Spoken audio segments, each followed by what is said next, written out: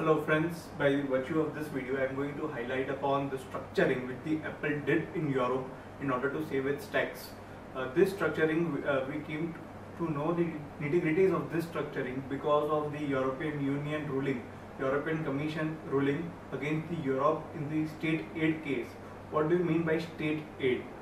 According to the European Union, if any of the member states provides a sweet deal to any of the multinational company of non-Europe or any of the inland company or any other European company, in a sweet deal shall be in a form of concessional loan, cheap land or any tax ruling which favors a specific entity, and such thing shall distort the competition amongst the member states.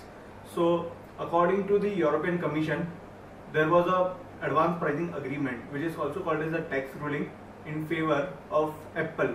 It was not just favored, it was very much favored to the Apple, and because of this tax ruling it paid up to 0.05% of the tax in 2011, 0.05% and 0.005% of the revenue or of the profits from Europe, from the operations in Europe, 0.005 in 2014. This is nothing except a sweet deal. So such sweet deal are considered as a state aid, that is aid provided by a government that distorts competition in European Union. According to this ruling, we came across the structure which the Apple incorporated, the Apple had in European Union. In this structure, the details are as under. Apple Incorporation USA has incorporated two subsidiaries in Ireland, Apple Sales International and Apple's Operation Europe. These two companies are unlimited liability company. Unlimited liability company. Question as to why unlimited liability company? According to the Irish law, if an unlimited liability company is established which is held by an unlimited liability company which is a non-EU member, then such companies are not required to file their financial statements to the regulator. In order to favor this, unlimited liability company needs to have at least two shareholders. Apple Incorporation was one who was fully owning the shares, 100% owning, but the second holder was a nominee company which the Apple itself created in the British Virgin Island, and this company was unlimited company. So unlimited company which is a non-EU member which is the company set up in British Virgin Island is also having share in this unlimited company. Because of this, Apple Sales International as well as Apple Operation Europe do not file their accounts. Because it is an unlimited company. ASI and AOE are given the right to use the international property which belongs to the Apple Incorporation. Apple Incorporation is USA headquarters. Because of using this Apple intellectual property right, they receive a royalty income. The Apple Incorporation USA receive a royalty income, and this ASI and AOE are given the right to manufacture and distribution outside America, United States of America, as well as another American continent, countries in the American continent like Brazil, like Canada or per se. The operations of all that entities is taken care by American Apple Incorporation. However, European operations is taken care by this, and European operations include Europe, Africa, Middle East as well as India. All these countries operations is taken through ASI and AOE. Now consider, my focus will be, I am just highlighting upon it, my focus will be upon how did 0.005% happen, what was the structuring like. But to make that clear or just provide a gist as of now, then I will come into the nitty-gritties. All this are taken into account. Some financial facts I will need to put before you, and this really makes you feel shocking awe if you are a small trader or if you are a salarized employee, if you are whole of your tax 30% somehow which you pay before due date, and on this case 0.005%. It's really shivering amount. And consider the facts. In the USA, the tax rate is on an average, including state and central, both federal, the average rate turns out to be 38-39%. In United Kingdom, the rate is 20%. In Ireland, where they set up the incorporation, was in Ireland, where Cork Island, where they had just one assembly unit, and in Europe, from where the European as well as Middle East operations used to be carried out, they had the average rate is 12.5%, but still effective tax rate of that subsidiary was 0.005%, though the Ireland tax rate is 12.5%. What do they happen? In this case, both this European Union will be spared, as well as this American IRS revenue organization is also putting his head on his shoulders to what have you arranged. 91.5 billion according to the balance sheet of 2015, balance sheet 5, annual report of 2015 of Apple Incorporation. I found out this figure. According to note 5, which consists of the income tax details, 91.5% is the profits as a part of a resource which are earned from this European operation, which they do not wish to repatriate into USA. In USA it will be taxable if it is repatriated. If it is not repatriated, it won't be taxable. And they have specifically provided that they do not intend to repatriate this amount. Had it been they repatriated, they would have paid 30% of tax on it, that would amount to $30 billion.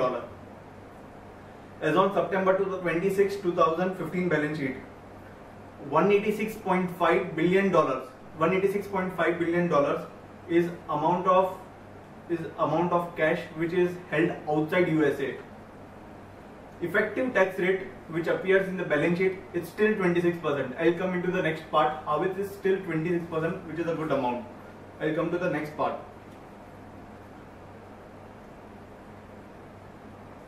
What are my sources? If you want a great deal of analysis, I have mentioned in the description column, which is beneath the video. In the description column, I have mentioned my blog address. In the blog address, I have mentioned everything, as well as the relevant sources also I have mentioned, which you can also read along with this video to get a better understanding of what I am trying to portray. When the point is the golden goose, the right to use the Apple intellectual property is transferred, because of which they are making the international sales of the product whose creativity is designed in USA. 2/3 of the sales of Apple is from outside the USA, 1/3 is from USA. Besides this, the retail stores which the Apple owns, 2/3 of the stores are in USA and 1/3 of the stores are outside the USA. Mismatch of the revenue. 2/3 revenue is from USA, 2/3 is from outside USA, 1/3 from revenue. However, the stores, 2/3 of the stores are in USA.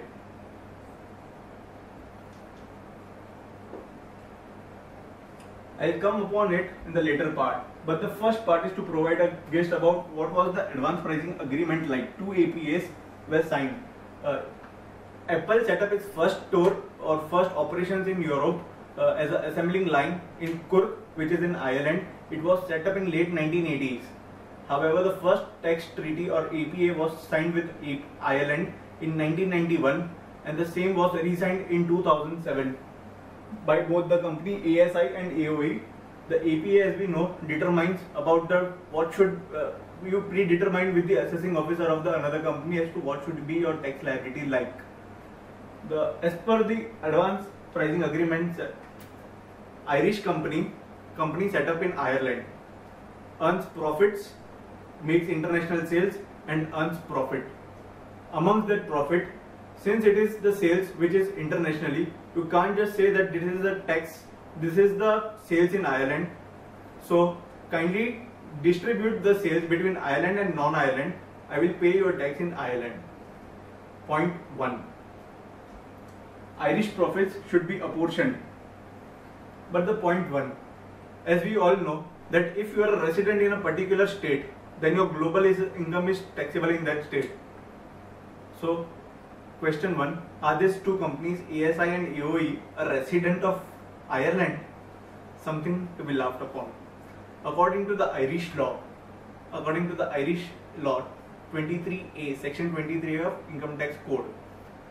A person is said to be a resident of Ireland if your control and management, if your central control and management is in Irish for a particular year, irrespective of the fact that you are registered as a company over there or you are a foreign company. That is, for a foreign incorporation or for a company incorporated in Ireland, you will be taxable in Ireland only and only if you will be considered as resident in Ireland, and your global income will be taxable in Ireland only and only if your central management and control is in Ireland. Is the central management control is in Ireland? Is it Apple's? The question is, what did Apple do? Apple had a assembling plant over there, but it said that only and daily operational decisions are taken over here. However, the decisions which are critical for the cash management, for the expansion line, each and everything is taken. That is, the central management and control of this enterprise is not in Ireland, it's in USA. So the question arises, ठीक है ना? If it is the central management control is in USA, then it will be considered, this particular entity should be considered as a resident of USA, and they should pay tax on the global corporation. Here it is 12.5% and USA it's 40%. They will pay more tax. But what does USA law states about about resident status?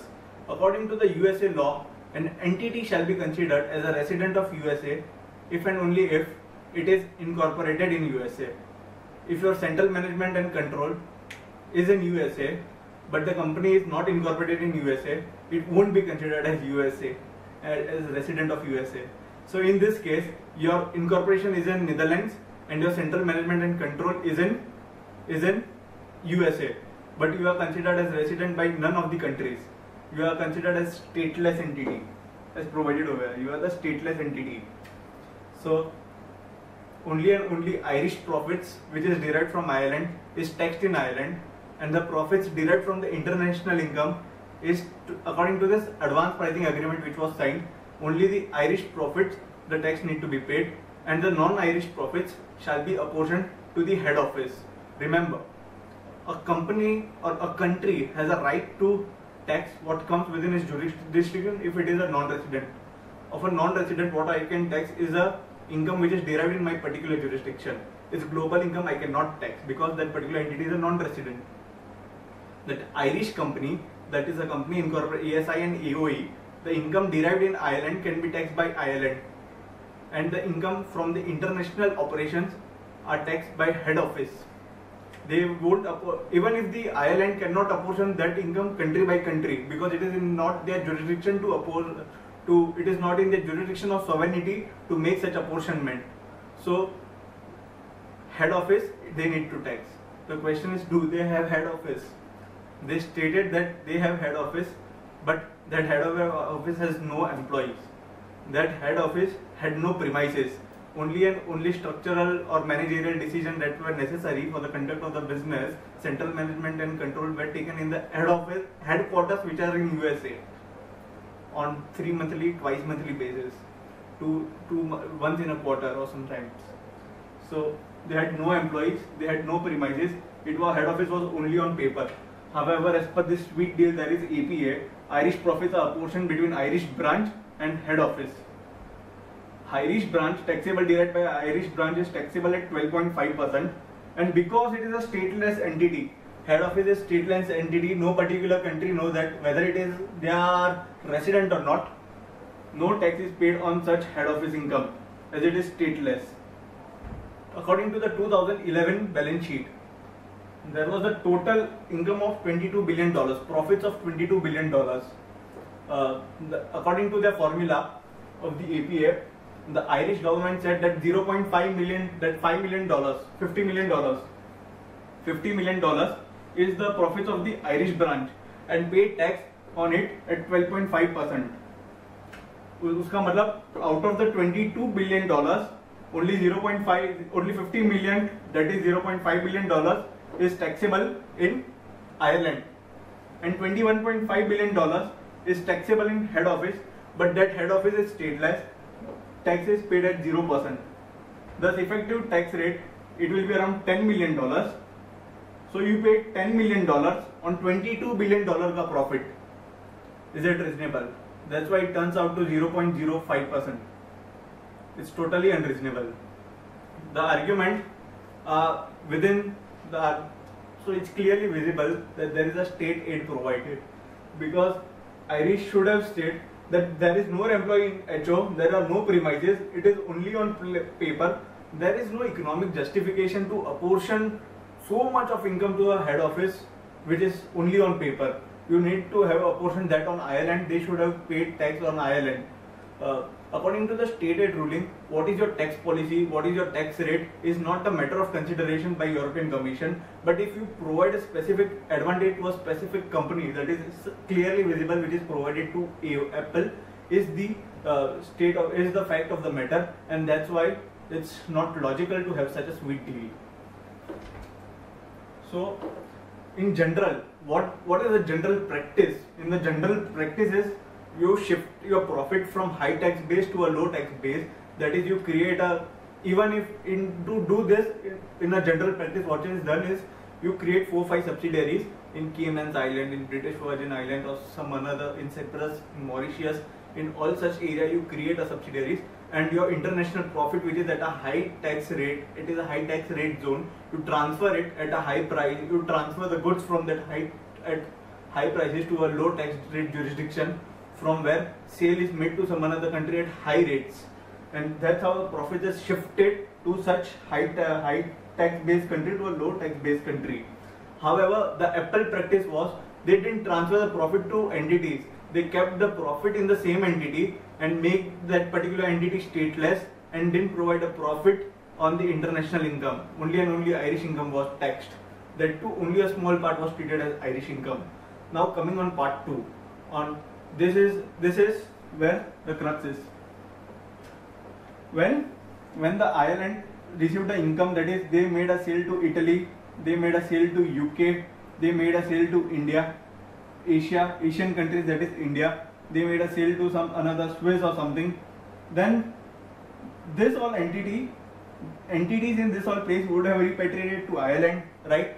So when they had repatriated the amount to Ireland, then the particular tax jurisdiction question about for what purpose is the payment made, like what we have as a section 911 in the Income Tax Act, which says that if there is business connection in India, then you should have taxed that place.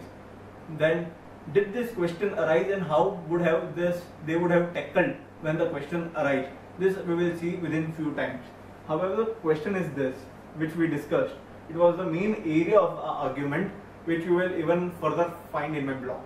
Thank you.